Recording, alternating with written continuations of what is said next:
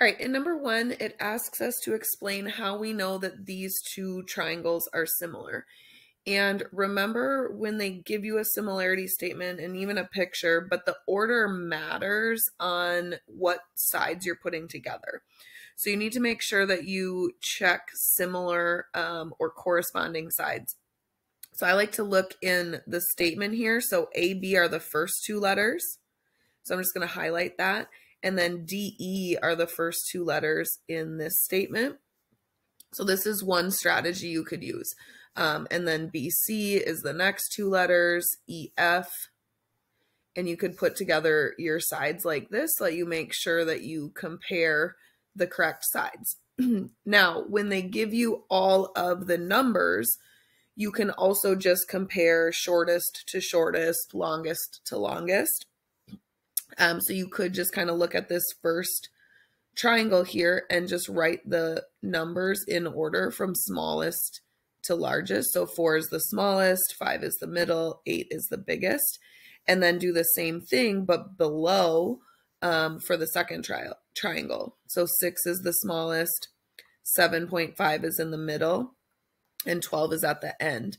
And when we're comparing these, we're dividing to see if they've got the same proportions so that they would be similar, helping us get the scale factor. So 4 divided by 6 is 0.6 repeating, 5 divided by 7.5 is 0.6 repeating, and 8 divided by 12 is 0.6 repeating. So these are similar, and they're similar by side, side, side similarity theorem. And then part B asks us what we know about angle D. So once we know that these two triangles are similar, then we know that their corresponding angles are congruent. So if we look at angle D here, we know that angle D is going to be equal to angle A. So we know angle D is going to be congruent to or equal in measure to angle A. Number 2, find the length of EF. So again, we can look to kind of highlight these sides accordingly so that we make sure we match up the right stuff. So here's EF. And then we can go ahead and look in this next triangle to try to figure out which side EF would be. Now, one thing I'm seeing is this angle 60. And so D and A definitely need to go together. So let's look at the sides that are on either side of D. So we've got a 15 and a 20.5 or a 25.4. So this 15 is smaller. So that's going to go with the smaller side touching the 60. So that side is going with this 7.5. And then the 25.4 is the larger of the two sides with the 60-degree angle. So that's going with the 12.7, which is bigger than the 7.5. So then that helps us to see that this 11.1 goes with this EF that we're looking for. So now there's a couple of ways that you can do this. You can look for the scale factor. So if you notice for this little triangle, this 7.5 to get to 15, 7.5 times 2 gives us 15. So this scale factor is 2. So we multiply this triangle by 2 to get to this one, or it's 2 times as big. So then you could do that to this 11.1 to get to this side. You could just multiply it by 2. So 11.1 times 2 gives us 22.2. Another way you can do this is to set up some proportions and compare similar sides.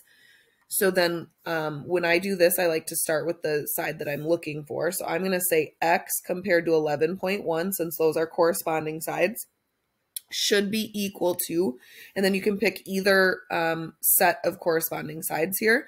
Just make sure, since I started with the X, that I start in this larger triangle. So then I'm going to compare 15 to 7.5. And then you're able to cross multiply here. So then you would take and multiply the 11.1 times the 15. And so 11.1 times 15 is 166.5. And then divide by that 7.5. And then you'll end up again with x equals 22.2. So if it wasn't quite as nice of a scale factor, that might be a good strategy. Then it asks for the measure of angle E. So angle E is here between the green and the blue side. So that's going to match the one between the green and the blue side here. So 36 degrees. And then angle F is here between the orange and blue side. So between the orange and blue side here is this 84 degrees.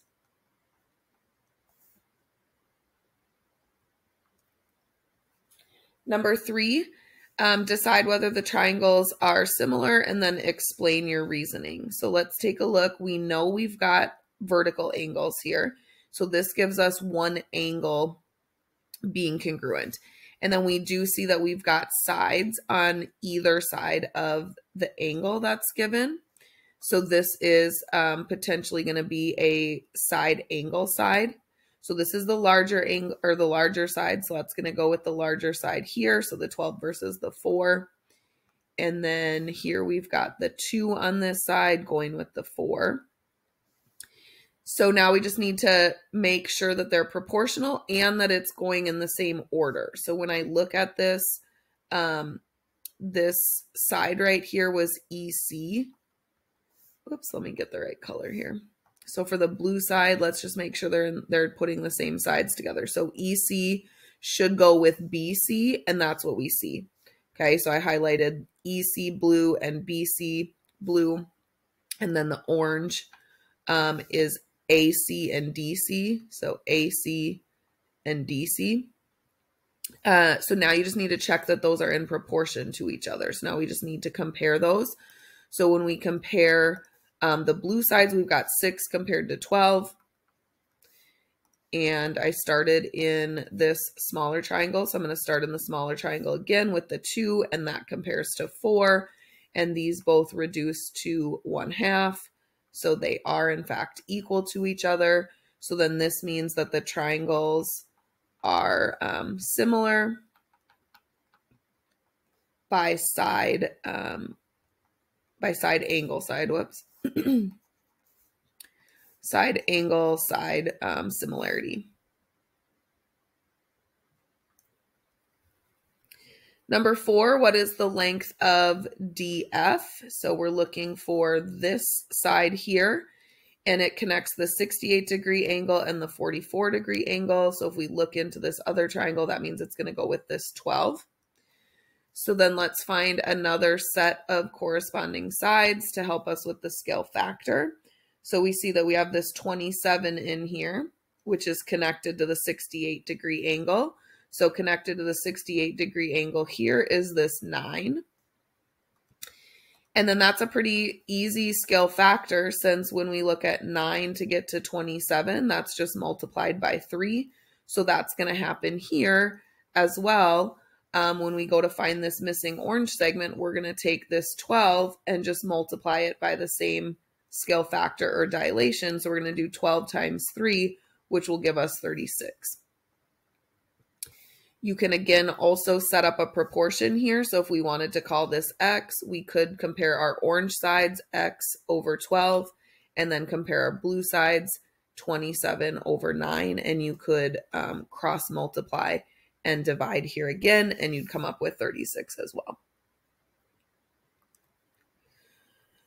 All right, number 5 says in triangle ABC, we know that angle A is 75, B is 20, and we want to select the triangle. Okay, so select the one triangle that is similar to ABC. So I'm just going to write this out in kind of vertically here. So we know that angle A is 75. We know that B is 20. And when we're looking at angles, we know we only need 2 angles similar in order to use angle-angle similarity.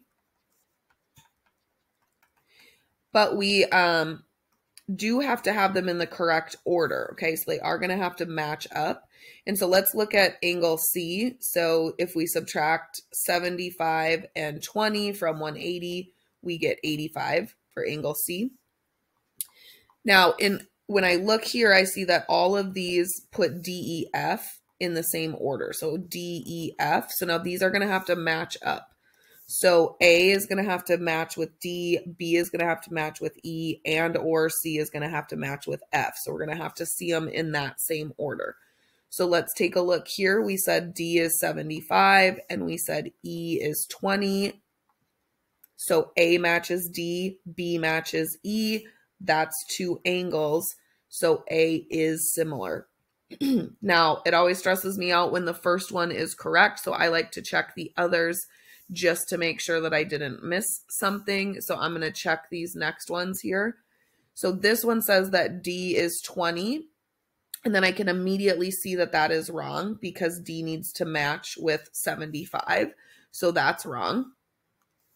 The next one says that D is 85, okay, which doesn't match 75. So again, those can't be similar. And then the third or the last one says that D is 20.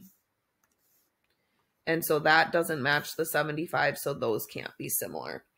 Now, if these letters orders had changed accordingly, then these could be, because they do share the angles. So all of these are these angles. We just have to make sure that the letters are in the correct order as well in order for them to be similar. All right, number 6 says sketch a pair of rectangles that must be similar. Now, when we're doing rectangles, remember that rectangles have to have 4 90-degree angles. And then similarity would mean that our sides need to be proportional. So you can literally make up anything you want here. Just make sure that you've got your angles marked as right angles, okay, in both. And then when you draw your second one, just make sure that your sides are proportional to your first one. So whatever you decide to label them. So if I label this 1 and 3, and then I want this to be 10 times bigger, then I could put these as 10 and 30. Or if I wanted it to be 2 times bigger, I could put these as 2 and 6. Just make sure that you have the same scale factor that brings one to the next. All right, number 7 says determine if each statement must be true, could be true, or definitely can't be true, and show your reasoning.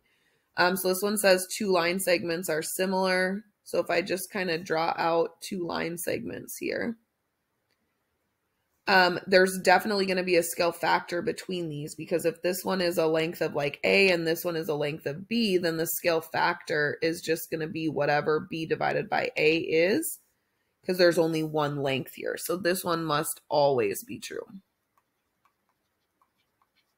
Okay, you'll always be able to dilate the segment to the next. And then are 2 angles similar? So remember that in similarity, angles stay the same size. So this one doesn't have to be true, but it could be true. So if your 2 angles are the same, okay, then these are similar because they can be equal to each other. But if your angle was a different size, there's no way, we don't dilate angles. So there's not going to be anything to take this one to this one because this is just going to get bigger like this. This angle in here is going to stay the same size. Okay, the length of these rays will change, but the width of the angle will stay the same. So angles being similar, it could be true if they're equal.